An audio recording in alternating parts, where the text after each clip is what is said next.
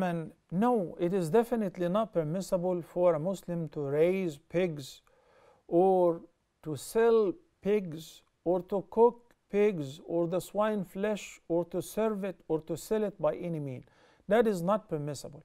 As obviously it is not permissible to eat it and consume the flesh of the swine flesh. So I hope and I pray you will take it serious and you will look for another job, since you're already in the farming business. Any other farming, cattle, horses, chicken, but leave that kind of business as soon as possible. Its earning is dirty and it's not permissible. May Allah bless you and increase your provision from halal.